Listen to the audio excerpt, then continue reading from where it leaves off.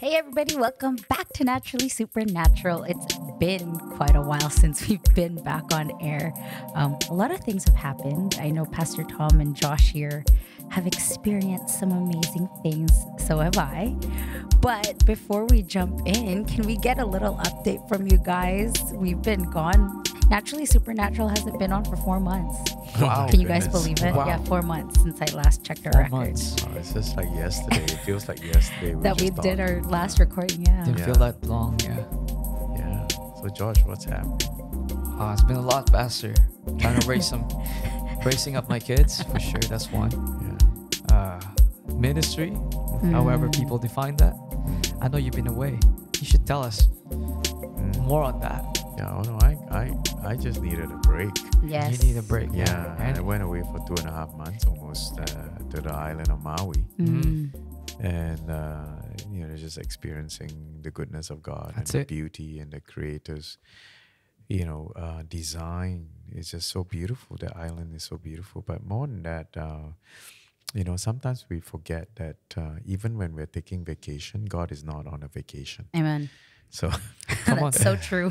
yeah, so Always. yeah. So I don't know about a lot of people out there. Like if you are not answering His calling, Mm. Mm. meaning that you are not totally sold out for Him, for the Mhm. King, you tend to want to do things on your own sometimes. Even when you go on vacation or even Right. not on vacation, Mhm. you tend to take the reins and then you want to do your own thing. But Mm. every time you try to do that, Mm. God's going to do His thing. Come on. Because He has to move His agenda, Yeah. His will, which is His original intent. The Mhm. will is His original intent, Mhm. right? And so, so along the way, I experienced so many things. Like one of the things that happened to me was I was lining up at a grocery, an organic grocery, a farmer's market grocery, and I bought all the mangoes and stuff. Like I love mangoes, right? Right. And then there was this little old lady behind me, and she had one of those walker thing, and she was bent over. She couldn't stand up Mhm. straight. And I noticed her. She was right behind me, and then I tried to quickly pay, because then she's not in such agony Right. waiting Mm. behind me.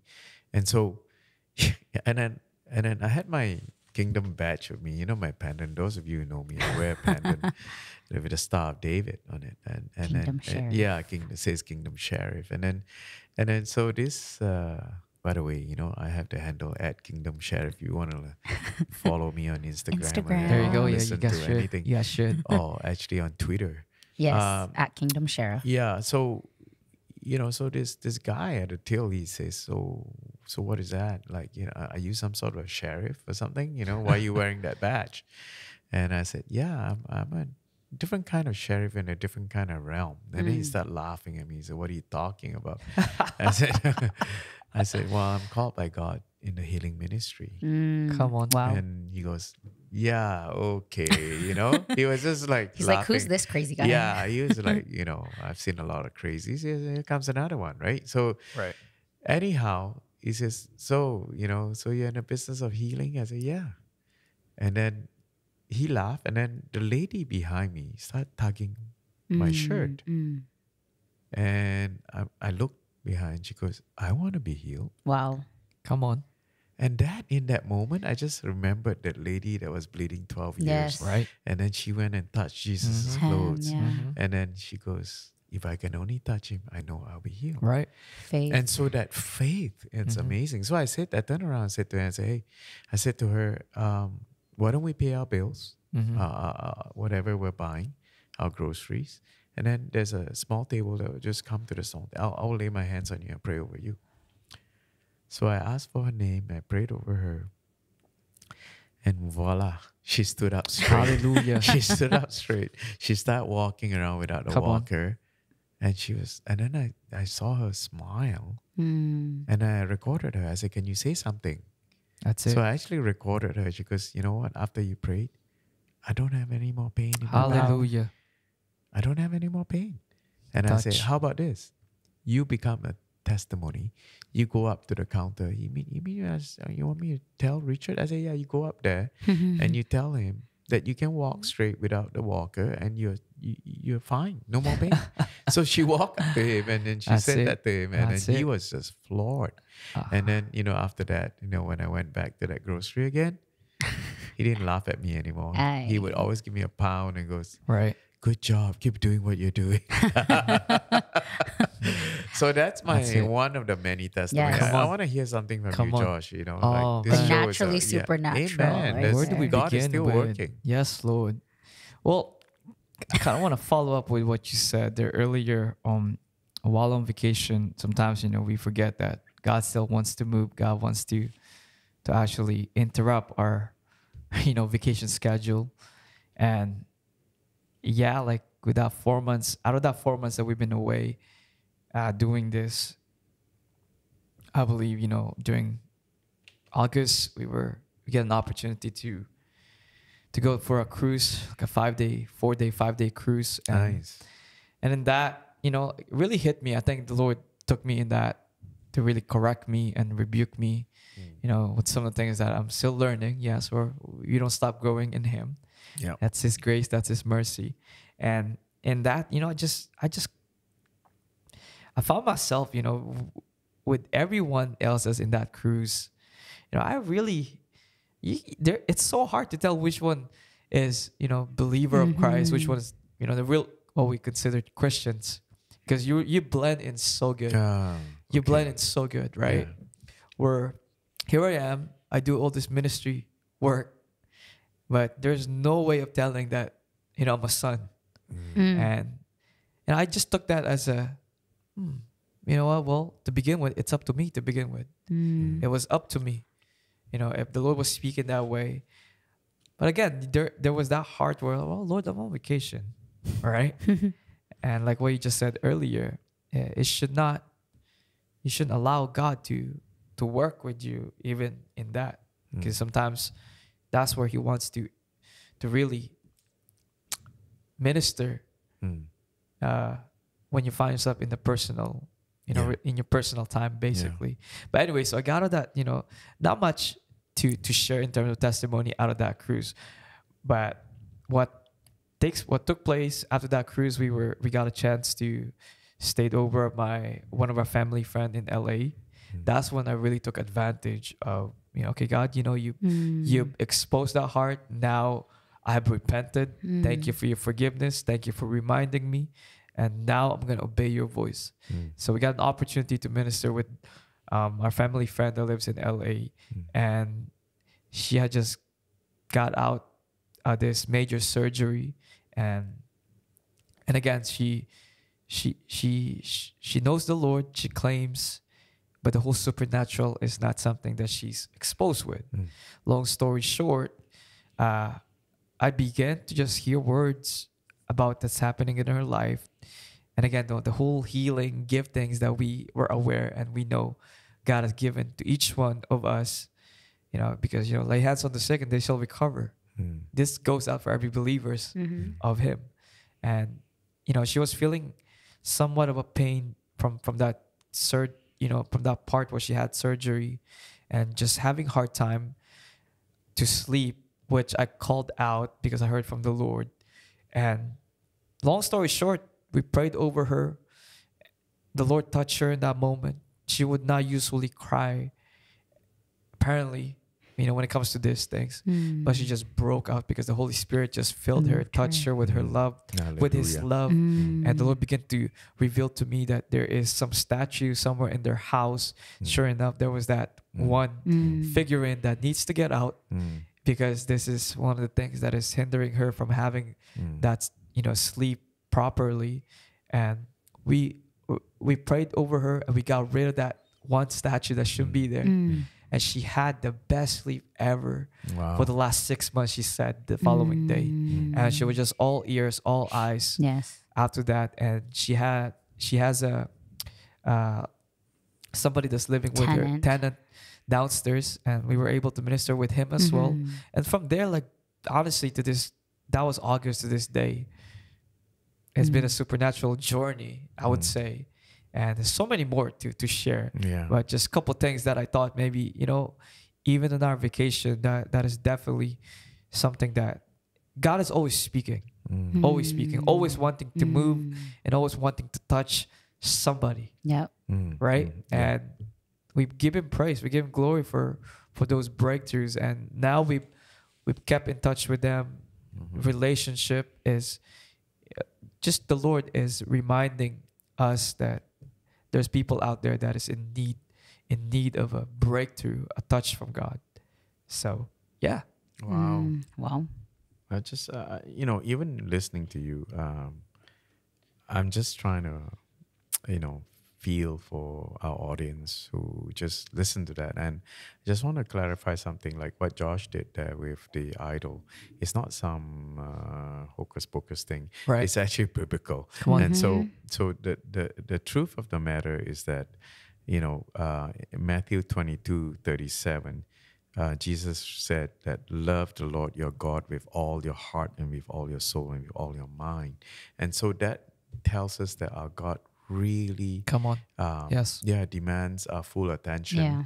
Because he loves us and he wants to make us successful. So every time we veer away from that and we have some sort of some idol can be anything. Idol could be a video game that you play non-stop, or it can be anything.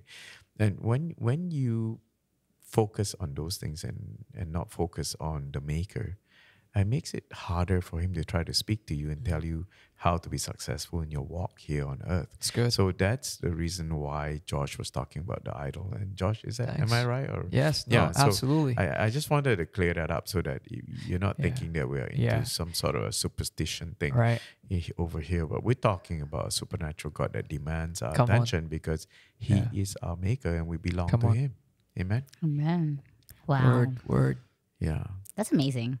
I think the beautiful thing about it is, even though we did have that 4-month break from being on air, God was still moving in ways that, we might have not been able to share it with you guys online and whoever else is listening, but you guys can see that the supernatural still does exist to this day. And it doesn't always have to be some atomic bomb that lands on a person, because we've always witnessed that.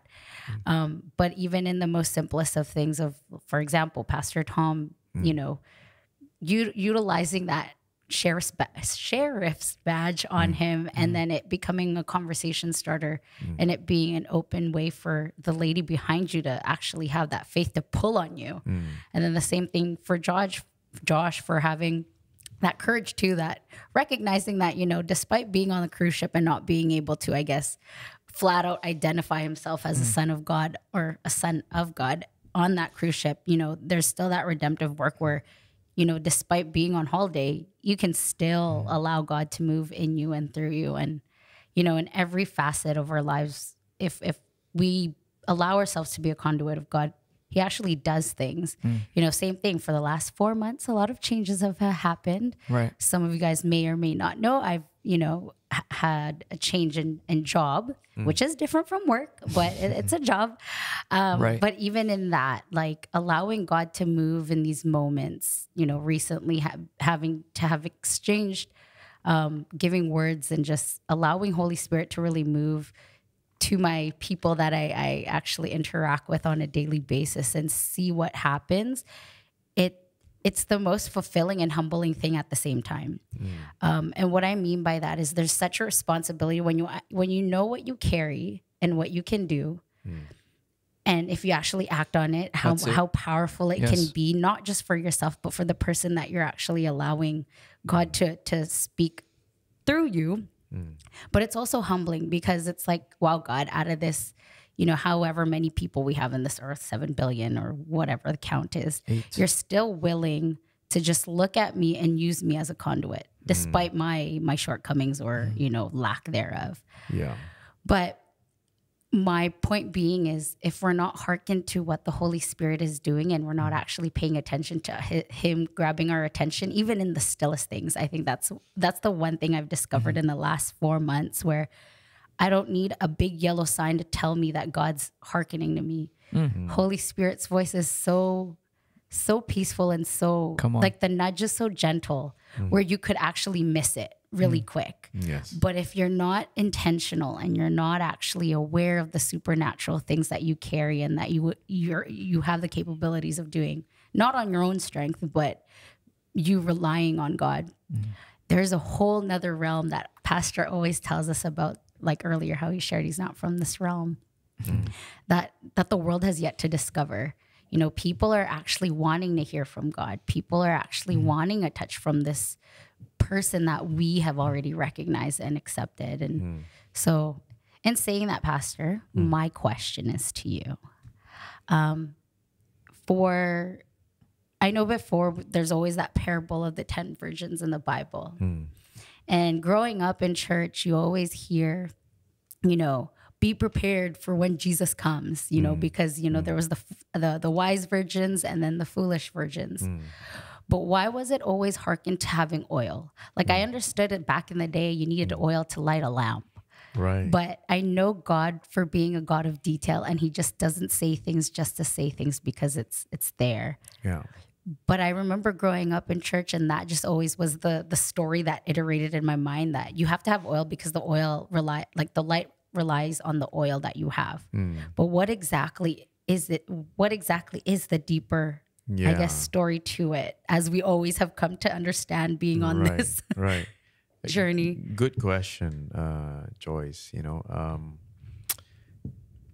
to understand anything from the Bible, you must first understand kingdom concept, and why Jesus came to preach of the kingdom of heaven. His whole entire purpose of coming here was he was sent because he was sent to preach the kingdom of heaven. That's and so if we don't start with that point, we will go off. And so a lot of people, sometimes they don't have the concept of the kingdom of heaven, so they've never been told, they've never been taught, and so they end up preaching passages from the Bible based on how they feel it should be relating to. You know what I'm saying? They're trying to fit the Bible into their lives. So one of the things that very obvious that came out of that passage was that you got to be ready. But what was Jesus preaching? Jesus was preaching about the kingdom of heaven there. And in fact, he was saying, then the kingdom of heaven. He started by saying, then. That means he was prophetically saying that in the kingdom of heaven, when he went to the cross, died on the cross, rose again on the third day, something is happening, right? And that something is the beginning of the ecclesia, the church. And so he was actually prophetically talking about the church having two different forms, okay?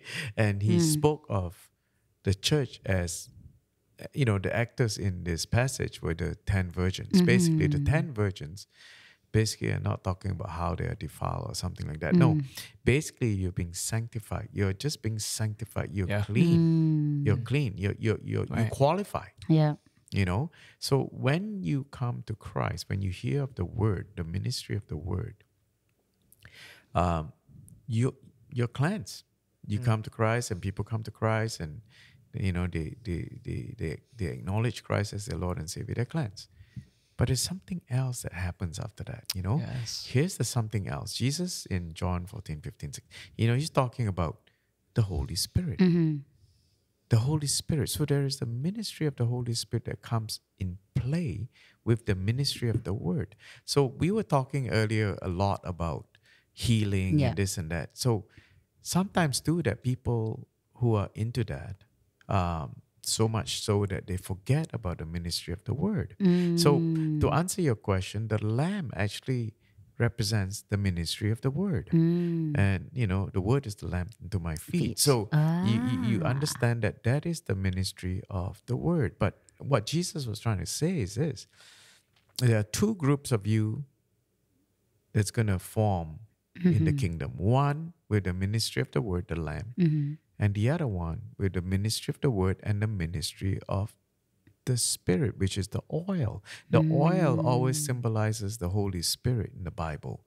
You talk about anointing, you talk about flow, you talk about, you know, agility and how the Holy Spirit will do things that just blows your mind, like what we talk about, Yeah. and how the lady got healed just like that. And there were many other incidences on the island. I remember I was invited up to the mountains up at Kula, and the lady that got Yes. healed of her barrenness. She actually, we prayed over her 4 years ago, and she conceived. Come on. She tried Yes. for 10 years, and she got so excited, the joy and the love in her, that she actually invited people from all over the island to come to her Come on. her house, which was not a big home.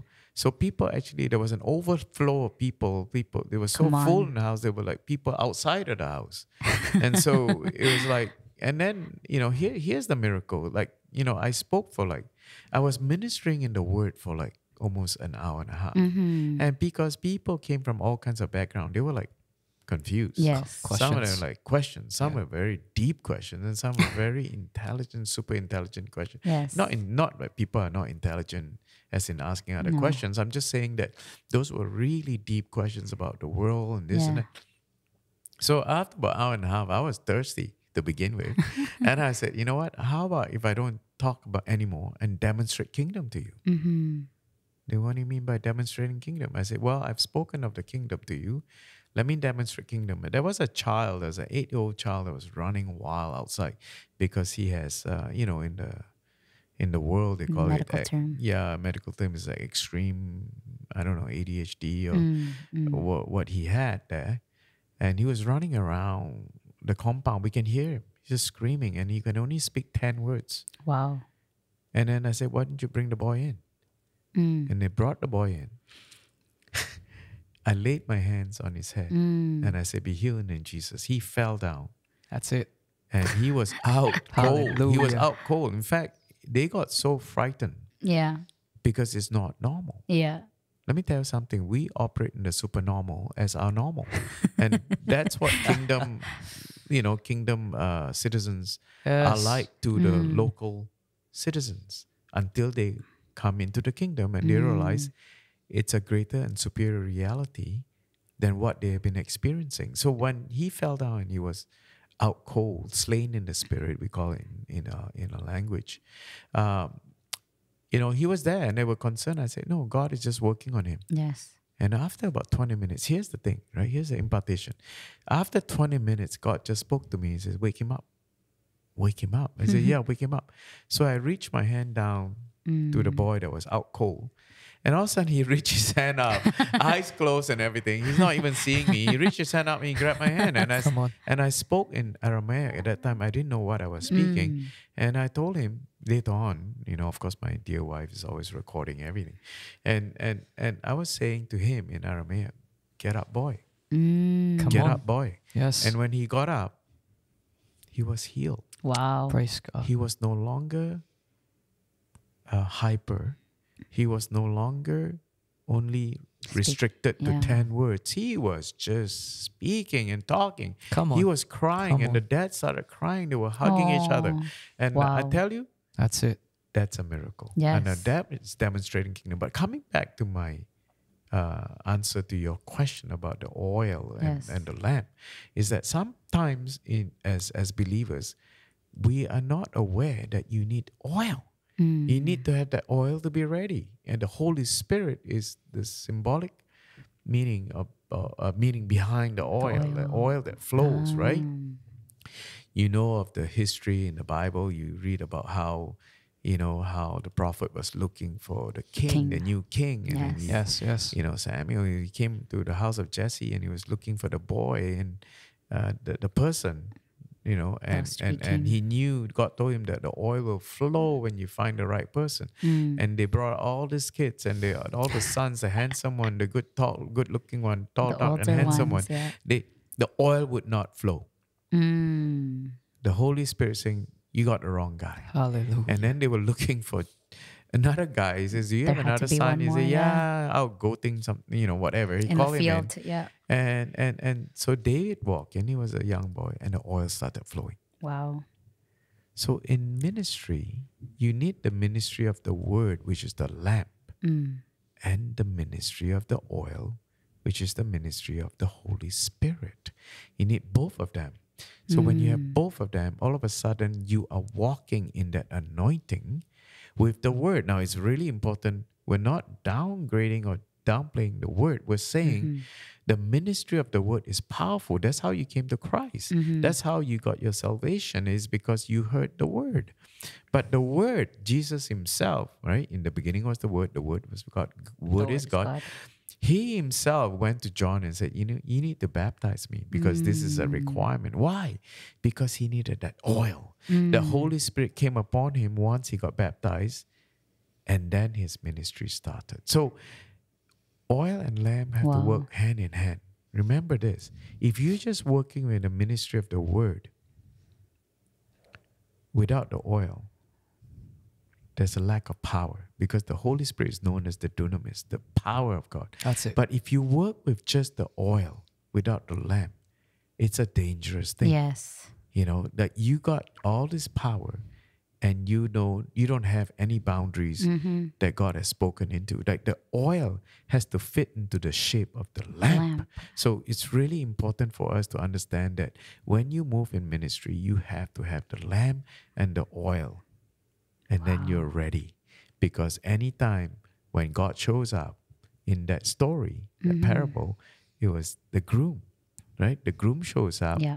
God shows up. He wants you to do something. There is a door. It talks about that. The parable talks about a door. What the door was shut for those who went and bought oil because they didn't have enough oil. But they wanted to borrow from the ones that had oil and lamp. And the people that had oil and lamp, the virgins, go, you know what? Go to the merchant and buy your oil from him. So when they went away, the groom showed up. Right? So that tells you got to be ready. Yeah. You got to be ready. You got to be ready to move in the ministry of the word and ministry of the oil, which is the spirit. Because if not, then the door closes. In that story, the groom came, the 5 virgins that had oil and lamp, they went into the groom and the door was closed. And those guys came back. They knock on the door, let us in. Well, the groom goes, I don't know you. Yeah. That's it. I don't know you. That's powerful. I mean, you don't have to explain anymore. When the groom says, I don't know you, doesn't know you. How many of you know that in a wedding, the groom is the prime person you want to shake your hands with? And after that, you want to shake your hand with the bride. But the groom is the star of the wedding. Now, if he says, I don't know you, you're really uninvited. That's right. Wow. Right? That's pretty scary stuff. So that's why always be ready. If you're a believer, you always be ready. Be ready with your lamp and your oil. Hope that helps. Yeah, Joyce. it does. Because it makes more sense where it talks about you'll worship him in spirit and in truth. And even when you're talking about the parable, how when the foolish people ended up leaving to go to the merchant to get their own oil, it's like a falsification of the Holy Spirit. Like you can't make a copy of it, or you can't get it from somewhere else. Like you will have to understand that you already have it within your lamp.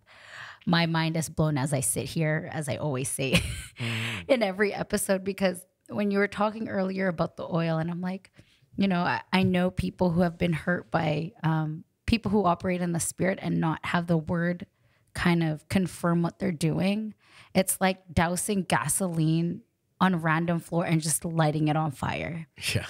And then the same thing where it's like people have really Bible thumped a lot of people without the movement of the Holy Spirit. It's like getting a glass vase and then smacking it on somebody's head, not understanding that there's actually healing power in the oil. And so now I'm just sitting here and I'm like, this is why it's so important to actually be so founded on the word, but also understand the moving of the Holy Spirit, and why Jesus even said that it has to happen, that he had to leave. Because if he didn't leave, then we wouldn't have the Holy Spirit actually giving us these downloads and revelation and being able to not just move people's hearts, because it's never us. It's always God, because he's the one calling out to them. But it's us allowing ourselves to be that kind of pipeline to allow the oil to flow through. So I'm just sitting here in amazement, because we always hear that parable, but not understanding the deeper concept. I mean, I understand the importance of the church preaching it in a way where we have to be ready, we have to prepare, but prepare for what? You know, in the moment that Jesus does come back, what have you done from that point on to now? And so I'm basking in a lot of that right now. Yeah. Well, you know, like, sorry, Josh. I think you. Had It's okay. something. I got something, but go ahead, Pastor. He's No, prepared. I just want to say this. Number one, the passage was from Matthew 25, chapter 25, verse 1 to 13. 25, 1 to 13 of the book of Matthew on the parables of the 10 virgins. Now, I got interrupted. My thought was It's okay. was about you know, you were talking in the last point there, Joyce, about you know, how people who are not operating in the spirit or who are not operating with the word, because you need both of them. Yes. You really need both of them. Spirit and Yes. truth. Yeah. You know, you gotta be ready. Mm-hmm. You gotta be really ready, right? Josh, you wanted to say something. I Yeah, think you said for sure. something. No, like I want to add this up with what we've been talking about. I just want to say this: Holy Spirit is everywhere. Like I don't know how much many of us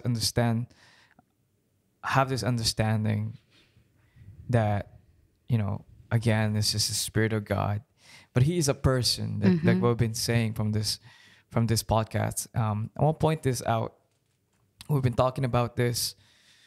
I guess this is one of the emphasis of this show, this episode for today, that there is power in Him, and just as Pastor Tom have already brought up the parables. You know, this is what the apostles, the disciples during that time in upper room understood. They kept the word of Jesus. They obeyed actually that, we would stay here. We would wait until we receive the gift of the Holy Spirit. And in fact, you know, how Jesus encouraged them, hey, John baptized me in water, but, you know, you guys, in a few days from now, you'll be baptized in the Holy Spirit fire. And they understood this. And I think, you know, the importance of the word in each one of us, again, you know, faith comes from hearing the word of God. And when we begin to acknowledge and recognize that it's in the Spirit, in the person of the Holy Spirit, that power comes, like what Pastor Tom already said, that dunamis, explosive power that allows us to see these manifestations in demonstrating God's power here on earth. It's because of that. And I think it's so important that we would yield to that we would not only, many of us could go to our weekly churches. We receive and hear an amazing preaching, a very motivational word from the Lord, from the Bible, and we leave that meeting wondering, so how do we really see this in fruition? And I feel like many times this is what's lacking and what's outside the picture, the understanding that power is in you because of the Spirit of God. And I know there's a lot of question and that has come up with this, and maybe there's some enlightenment that we could bring to our audience today. How, you know, we receive Jesus, we confess in our mouth that He is Lord, believe that God raised Him from the dead, and, you know, we were saved, and the Spirit of God comes upon us. That guarantee, you know, what guarantees us the Holy Spirit.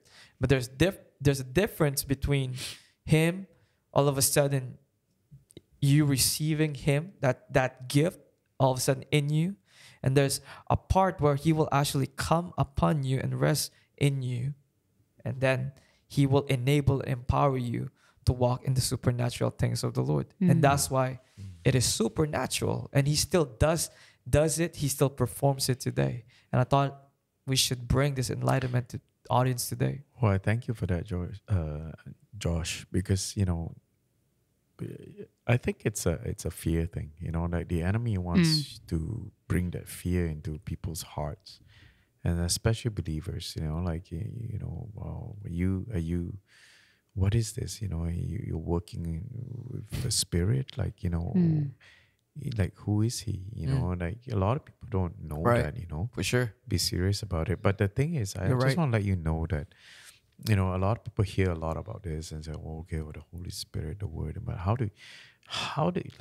what to do part? Like I always talk about yeah, the that's right. promise and the Yeah. prophecy in the Bible, the 3 P's. You will see the promise of God and the prophecy. That means what's going to happen with this promise. But the what to do part, the principle, is where people miss so much of it. That's They it. don't they have the understanding. So the understanding for activating both this Yeah. is this: simply believing. Wow. Come on. Yeah. So Something it's so so simple. profound. Yeah, Yeah, and people so forget. simple. They think, oh, we got to go chase this or that convention or this and that. For sure. No, you just believe like Jesus. You have to have the belief system of Jesus. You have to believe in the word, right? Romans 10, 9, 10, 9 and 10. Believe in Jesus that he died and he rose again on the third day and then, and he died for you. But you also have to believe in what he said about the Holy Spirit. He said, when I depart, That's I it. will send the Holy Spirit. So you just have to believe in that. That's all you need to do. You believe. You have that belief system. Once you believe, you have that belief system. The Holy Spirit is with me all the time. He's the power of God. He's going to do the will of God. Amen. I'm just going to believe that. Yeah. I'm just going to believe that. That's Now, the it. will of God is, his original intent is that Adam didn't get sick. So this person's sick, I'm going to lay my hands on him. I'm going Yeah. to declare the Yes. original intent Yes. on him with the power of the Holy Spirit within the boundaries of the Lamb, the ministry of the word, and he's healed. That's it. Wow. So simple. Yet people complicate it and make it into some sort of a religious thing, tradition, this and that, ritual. You got to do this, do that. That's why I started by telling people earlier. I says, when you talk about idols earlier, I just tell them it's not some ritualistic thing you're doing. Right. It's actually according to the Lamb, which is the ministry of the word. Yeah. It's found in the Bible. Do not worship idols. That's it. Yeah. And so when you work within that boundary, within the word of God, within the law of God, and then you allow the Holy Spirit to bring it to life. That's it. The ministry of the Spirit, boom. Now you see healing happens. You start to see things happen. You start to see people, Transform. yeah, just like that lady that you met in For sure. California. All of Yeah. a sudden, she never had such a good sleep, Yeah. and then wake up so good, right after surgery. Every pain. Yeah. All pain gone. And like, yeah, thank you for bringing that up because this is not even man's opinion. This came out from the mouth of Jesus when he said what he just said, Pastor. Do not be afraid, only believe. Yeah. Right? So powerful. Very profound but simple. And I think that's the, being on this journey since we've done Naturally Supernatural, it's so simple and so profound. And I think that's the beauty of it all, where you just have to go back to the word and confirm it with what's happening. And, you always teach us, go back to Genesis, see the original plan. If it's there, then you got to go. There you So, go. you know, I hope everybody enjoyed this episode. We missed missed this. you guys. Yeah, we miss everybody. If you guys have any questions, feel free to head on over to naturallysupernatural.life and you guys can connect with us there. Also, if you guys enjoyed some of our topics here, Pastor Tom has a few other teaching episodes on our Graceville YouTube channel. So you guys can head on over to YouTube, Graceville TV, and you guys can find all his teachings over there. And until next time, everybody, God bless. God bless. God bless.